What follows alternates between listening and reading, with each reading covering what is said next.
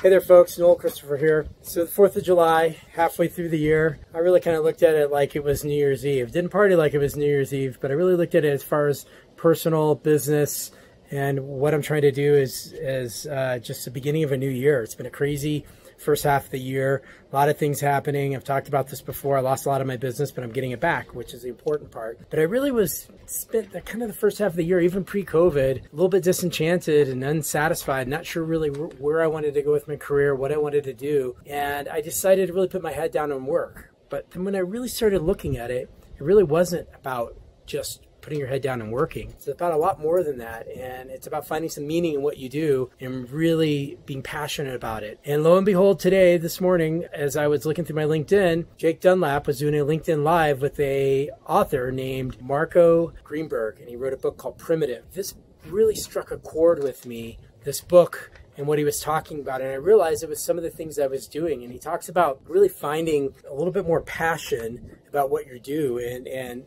finding your primitive self. And he calls it roaming. It's an acronym. It's not just for free spirits. It applies to anybody who feels stuck or unsatisfied or underappreciated and just don't know which professional direction they should take. And this applies to everything I'm doing and trying to build these home builder relationships and help these funds find more product for them to supply single family rental housing. But roaming, think about this. I'm going to post this in the post. I'll post a link in the comments. But really what roaming stands for, it stands for being relentless, and relentless in pursuing your biggest goals rather than just working hard. And that's the difference. Like, just working hard isn't what you need. You need to do something more than that and really pursue your goals. It's not, I must make $1 million this year. It's, I'm going to work hard to make $1 million this year. And the byproduct of that is if I don't do it, I'm okay with it, but I'm going to still be successful. And it's oppositional. And that meaning having the courage to challenge the status quo. If you're not satisfied in what you're doing, do something different, or maybe explore within your own organization, in your own company, that there's different things and different directions in your career you could take. The other is agnostic, and it's being agnostic as opposed to specializing in just one area.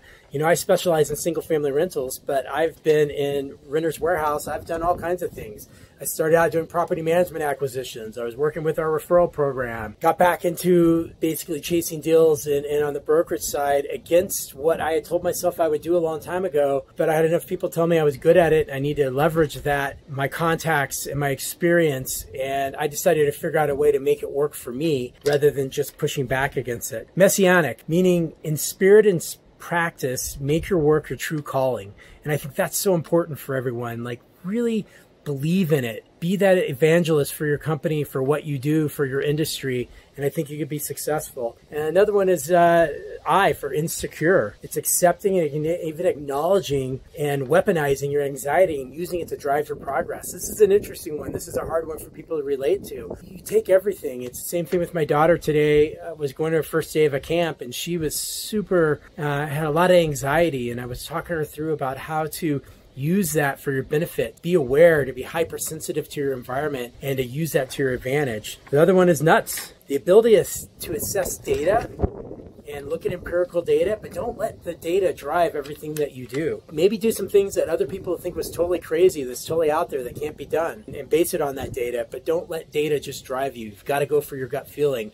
And if you talk to a lot of entrepreneurs, that gut feeling is what they do.